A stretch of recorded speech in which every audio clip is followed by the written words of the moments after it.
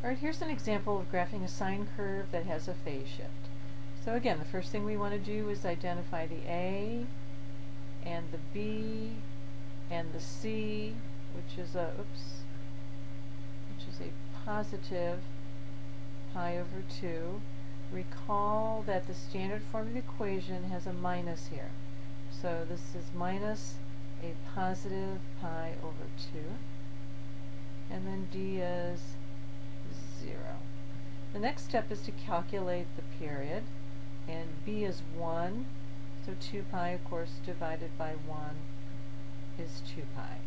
The next step is to graph the pure graph equation with the period of 2 pi, and this is the sine curve. So we know it starts here, and let's see, if I want to spread out my axes. I think I'm not going to spread out my axes. I think I'm going to call this pi over 2, and this is pi, 3 pi over 2, and I don't like that, sorry about that.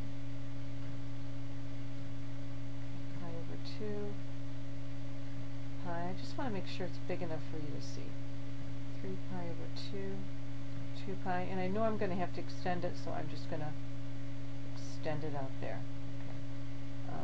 And be ready for that. Okay, so we have an x-intercept at 0, and we have an x-intercept at pi, and an x-intercept at 2 pi.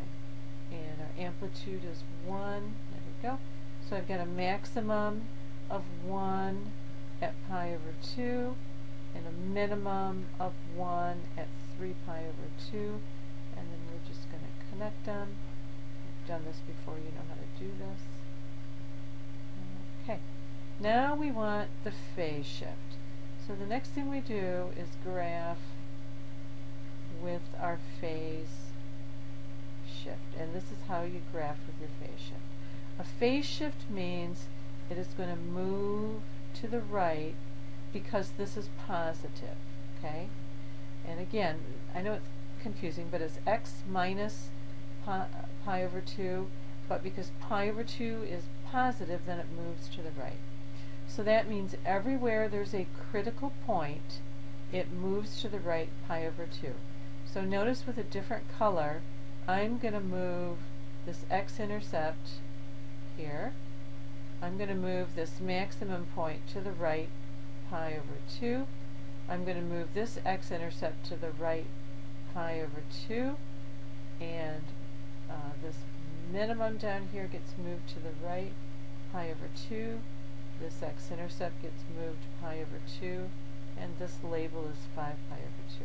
So the distance between all of those is pi over 2. Okay. So now that I've moved my critical points to the right pi over 2, now I'm going to connect them. Oops. All connected. That's connected like that. And then this red one here, that's the graph of the sine of the quantity x minus pi over 2. That means that this graph has been phase shifted to the right pi over 2. And again, you could check it with your calculator if you want to. That's the end of this example.